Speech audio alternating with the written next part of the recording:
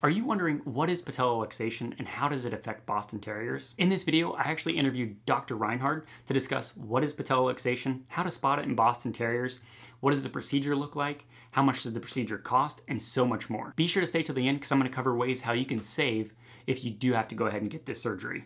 Coming up.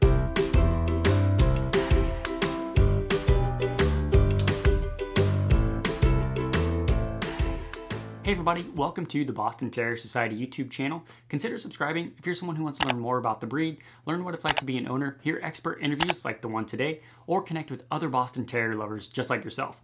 I'm Donnie Gardner, the founder of BostonTerrierSociety.com. Here is Bella, my Boston of over a decade, and she looks so happy. Today we're going to be talking about Patella Luxation. It could also be called Patellar Luxation or Luxating Patella or even floating knee. And whether or not you know it, but Patella Luxation is very common within the Boston Terrier breed. And according to Boston Terrier Club of America, it is the common orthopedic problem within the Boston Terrier dog breed. Now this interview is packed with a lot of information and I asked a lot of specific questions to Dr. Reinhard. You can check out the timestamps below to see if you have a specific question. That way you can jump to the video and get your answer. Also, if you want to learn more about, just different health issues related to Boston Terriers, I wrote an article on BostonTerrierSociety.com covering the top 10. You can also check that out in the show notes. And before we get started, once again, use this video as a guide. You always want to take the personal recommendations of your veterinarian because they're going to know your Boston Terrier specifically. But this video should be used as a guide just so you know what's going on. So without further ado, let's get into the show. Hey, Dr. Reinhard, thanks so much for coming on the YouTube channel again. Hey Donnie, thanks for having me back on the Boston Terrier Society YouTube channel.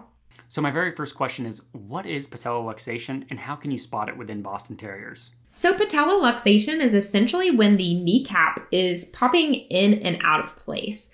So the patellas are on the two back legs. And so if your Boston is running or walking and then suddenly starts limping and kind of swinging their leg outwardly, this could mean that there is a patella luxation. Sometimes the patella may pop out and then back into place. And once it pops back into place, your dog is usually going to start walking normally again. Now, there's a lot of things that can cause limping in the back legs, such as torn ACLs or soft tissue injuries. So anytime your Boston is limping, I do recommend having them assessed by your veterinarian. Vets can quickly tell if there's a luxating patella, and usually vets are going to check for luxating patellas at your pet's annual physical exam. Now, when a dog suffers from patella luxation, is it actually painful? At first, patella luxation is usually not very painful.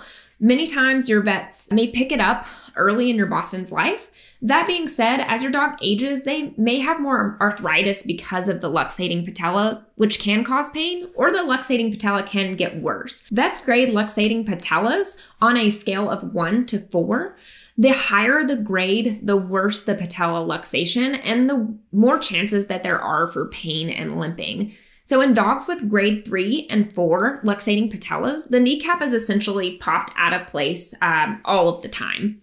So my cat actually has a luxating patella, and at first it didn't seem to really cause him any pain when he was younger. So I made the decision to not pursue surgery because he didn't really seem painful. But now I kind of regret it because he has pretty bad arthritis in his knee. So I typically recommend surgery for dogs that have luxating patellas that are grade 2 through 4. And you can speak with your vet about this procedure because this procedure can help ensure that they don't have pain and arthritis later on in life. So if somebody thinks their Boston Terrier has this, what can the vet do to find out if it actually does? The vet can palpate or feel if your Boston has a luxating patella. So we're actually able to bend and kind of stretch the leg around and move the kneecap. If it pops out of place when we push on it, then your dog has a luxating patella. Now, is patella luxation only common within the Boston Terrier breed, or is it found in other dogs as well? Luxating patellas are pretty common in Boston Terriers. Most commonly, I see luxating patellas in small breed dogs.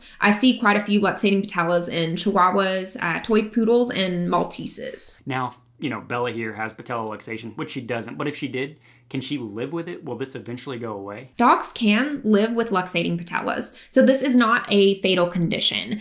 That being said, because it can cause pain, I usually recommend speaking with your veterinarian about surgical options, because the other risk to leaving a luxating patella untreated is that it may predispose the knee to further injury. So I've seen quite a few torn ACLs in dogs with luxating patellas.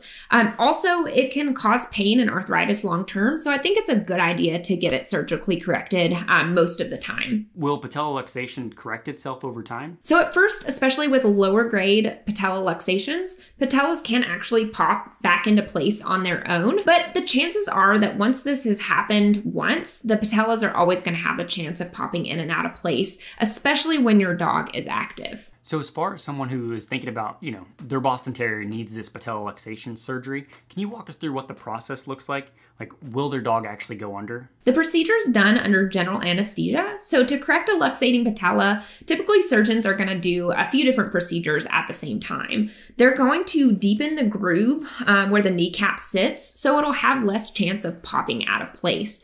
They're also going to want to realign the bones around the knee to make sure it doesn't pop in and out of place. The surgery is a fairly lengthy procedure and can take an hour or two. And many times your vet will want you to leave your dog at the clinic for a few days after the procedure to make sure the pain is well under control. Now, once a Boston Terrier actually has the patella luxation surgery, what does the recovery look like? So the recovery for patella luxation is fairly long. After surgery, your Boston is going to need to be crate rested for around 8 weeks. This means that they should always be in their crate, except when they're going outside to potty on leash. You can't let your dog run around off leash or go on long walks until at the end of the 8 weeks. In addition, you're going to need to monitor the incision at least once or twice a day to watch out for signs of infection, including discharge, foul odor, or excessive swelling. Your Boston's going to need to wear a cone for the first couple weeks so they don't lick open that incision. A lot of vets are going to recommend physical therapy exercises that you can do at home. So after the 8 weeks, your vet's going to allow you to gradually transition your Boston to normal activity. The prognosis for complete recovery of the limping following the recommended rest period is actually really, really good for your Boston. So they should be able to resume that normal activity once they've gotten through the surgery and done their rest and recovery period. Okay, now I know this is completely dependent on, where you're at. It could be different geographical areas as far as price, but could you just give us a ballpark as far as what does patella luxation surgery actually cost? This procedure can cost anywhere from $1,000 to $3,000 per knee, depending on the surgeon. You're gonna pay more at a veterinary surgeon specialist, but often specialists are much more experienced at doing this type of procedure. Hey, I just wanted to hop in. If you're enjoying this video, subscribe to this YouTube channel just so you can get the latest from Boston Terrier Society. Back to the interview. Okay, now somebody thinks, maybe my Boston Terrier does have this. If they're thinking this, what should they do? Like, what's their next step? Anytime your dog is doing anything out of the ordinary, I always recommend taking them to the vet. But if you think your Boston has a luxating patella, you should speak with your vet pretty quickly. There's a lot of different causes of limping, and it's important to get a definitive diagnosis so you know exactly what you're dealing with. If your dog has been limping, it's important to consult with your vet. Okay, well, Dr. Reinhard, once again, this has been very helpful and very informative. I think this is going to help a lot of people because I know a lot of people within the community have been, wondering these questions, and I think this answers it. Thanks, Donnie. I hope that this insight about patella luxation was helpful to you and all the Boston Terrier owners out there. Hey, thanks so much for watching today's interview. I hope it was really helpful and informative. And I do want to cover basically how you can save money today if you do need to go get this surgery because it is quite expensive.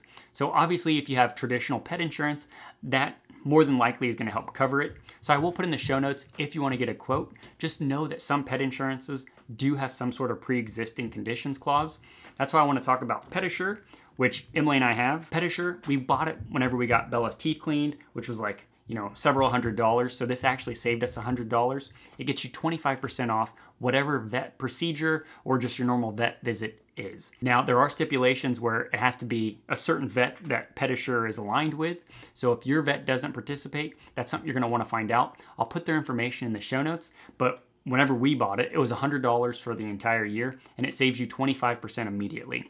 So literally, if your dog has this procedure, today within an hour, if you go online and buy this, you'll save 25% as long as the vet participates, which you'll be able to find on their website. So once again, a procedure like this, You know, if it's $1,000, it's gonna save you $250 by getting this plan. I hope this little tip helps. Question of the day. Have you had this surgery already for your Boston Terrier? If you have, just share your experience in the comments below because it'll help people that are on their journey whether or not they have to get this surgery or not.